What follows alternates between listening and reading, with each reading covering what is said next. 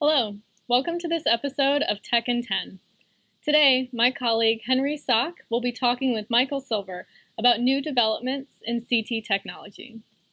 Although this technology has been in wide use for decades, it remains a key component of imaging for multiple clinical service lines.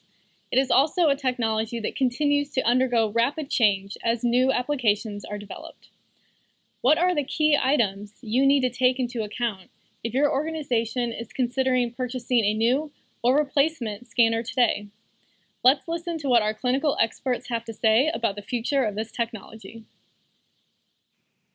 Michael, good afternoon. Thanks for being here today. Oh, good to be here.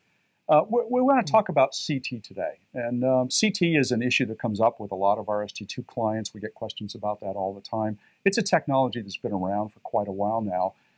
And I understand that you've just returned from one of the key meetings, CT meetings in the country this year that talks about developments in that modality. So if I were a healthcare executive considering the purchase of a CT scanner today or the replacement of a CT scanner, what are the critical things that I need to think about in making that decision? Well, first of all, it's important to realize that CT is one of the most robust diagnostic technologies that you have in the entire hospital. And when you're thinking about what you need for radiology, you should be thinking about what features does that CT scanner have to meet the needs of your clinical services and their strategies going forward in the market. What do you need for cardiovascular? What do you need for cancer services? What does the ED need? Neuroscience, what do they need? So once you understand those features, you can start to think about what kind of CT platform you need to acquire.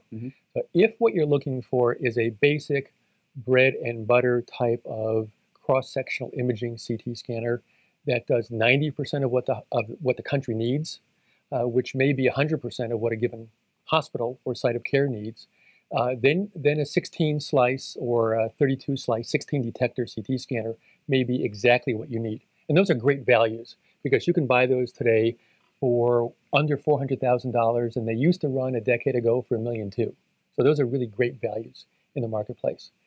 On the other hand, if what you're looking for is a scanner that is able to perform a scan more quickly, which means a shorter breath hold for patients who might be trauma patients in the ED who can't hold their breath, or a large geriatric population, then you need a scanner that has more detectors.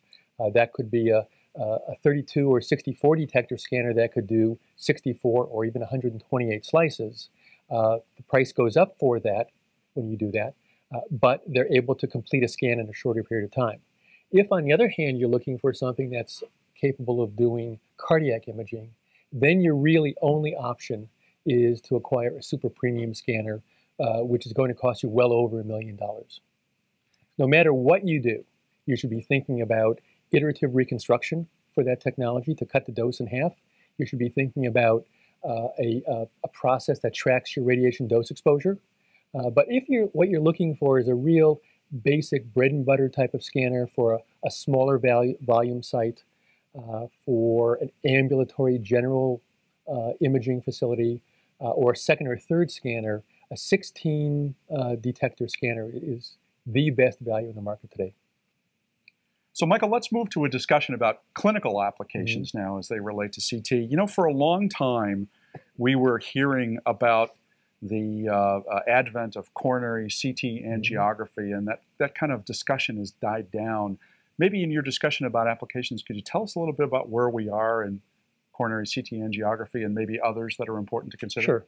Well, coronary CT angiography really entered the marketplace commercially in 2001. So it's now been 12 years that we've been hearing about it. The packages have been available. In the meantime, the CT technology has evolved and gotten better. The software analysis packages have gotten better. But the biggest limitation has been we haven't had trial data that tells us how do you manage patients using a CT. Low risk, medium risk, high risk types of patients. And what is the role of CT relative to other diagnostic technologies? So finally, in the last few years, we've had the results of a number of trials like the RoMaCat-2 trial. There are other trials now looking at the role of CT as a gatekeeper for the cath lab.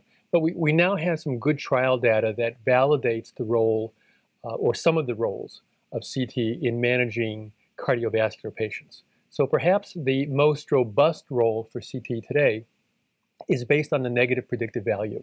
of CT. And what that means is, if you look at the coronaries and they're clear, there's a 98 to 100% chance that in fact they are clear.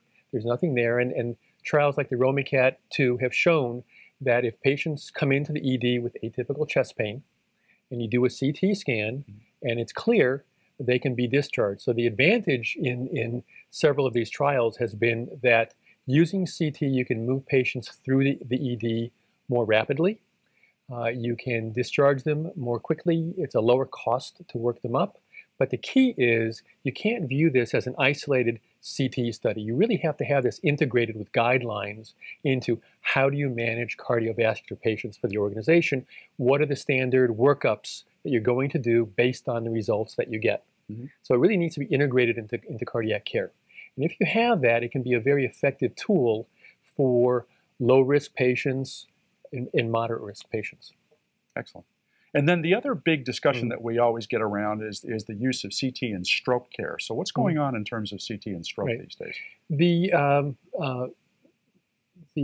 American Stroke Association and the American Heart Association earlier this year published comprehensive guidelines for the management of acute stroke patient. And CT and MR are both part of those workup guidelines. However, if you have a site that is a comprehensive stroke center and they want to be on that more aggressive front end of technologies and clinical application guidelines, I would suggest that they familiarize themselves with the recent publication from Mass General in which they published their acute stroke algorithms for managing the acute stroke patient. And in that guideline, they use both CT and MRI. First CT, 2 CT studies, and an MR study to identify patients who have an embolic stroke and patients who are candidates for an interventional therapy to improve their outcomes. And by adopting these guidelines at Mass General, they've been able to both decrease CT and MR exams for certain populations of patients. So they're adding more value, they're improving outcomes, and they've identified some possible biomarkers that may be important in projecting the outcomes of patients along with these results. So for someone who's thinking of having that kind of comprehensive stroke center, we would suggest that they take a look at that published paper that came out a few months ago. So the combination of both modalities, CT and MRI. It's CT first, non-contrast CT, then a contrast CT, then a diffusion-weighted imaging study for MR. What that means is you're funding and managing an MR scanner and a CT scanner 24/7. So finally, Michael, we should probably talk about futures in CT. What do you see on the horizon over the next 3 years that are important for our clients to consider? I think over the next 3 years, we're going to hear about breast CT scanners. Specifically, we're going to hear about breast CT scanners with new types of detector technologies that might find a home on whole body scanners at some point in time. But at this point in time, these are really research prototypes, clinical prototypes. They're not going to be mainstream at all over the next 3, 4, 5 years. Okay. So they're something we'll hear about, but they're not clinical systems not to be concerned about. Consideration at this point in time. Correct. And then the other big issue that we hear about is spectral CT. Where are we with that? Spectral CT is an application that's sort of in search of the killer app. It's a super premium technology. It involves doing clinical imaging at multiple different energy levels, which gives us a better characterization of tissue. It's a problem-solving technology that can be used in neuro or cancer-related imaging.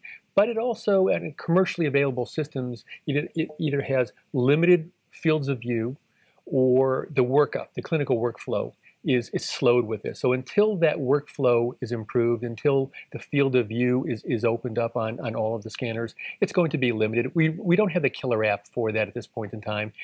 There are indications that it may have a role in cancer or cardiac, but it's not there yet. And it's for sites that are prepared to be on that cutting edge of clinical research. Mm-hmm. So for most organizations, if we hear either of those terms, not ready for prime time yet, keep it on the radar screen for later down the road. It's not ready for prime time yet, but it has a great deal of potential down the road. Excellent. Thank you. You're welcome.